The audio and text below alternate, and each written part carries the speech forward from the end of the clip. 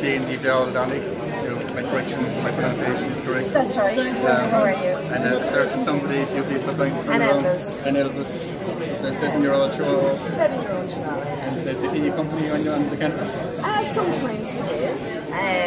We're very happy actually at home because we're such a young party, only 3 years old, and you know, I mean, we've taken on the establishment and looked at the individual areas where we got votes, and everybody we met actually voted for us. We were meeting like maybe 10 people at night, and there's no way in 3 weeks that you could possibly meet everybody in the entire country. Too short time, very limited resources, not enough people. I mean, we didn't have, you know, even though we had people offering to put up posters for us, people with vans, ladders, it was great.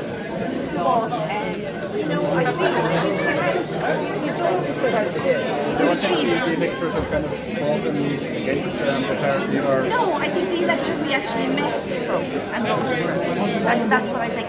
And I actually think that the fires of nationalism have been stopped now. And I think we're going to go from strength to strength. So when you're running again, there could be another election in a couple of months? Probably, there could be.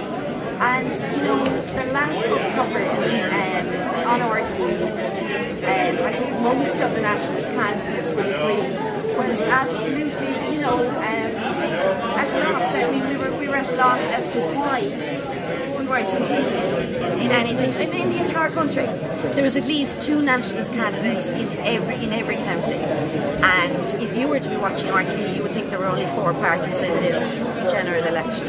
If there's an election in a couple of months' time, you hope you're back in the ballot? Absolutely, we all will. And it'll be Probably.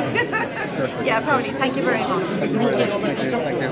And for all the news, dog related, politics, you name it, follow the Limerick Leader blog, and it could be a late one, so please stay with us.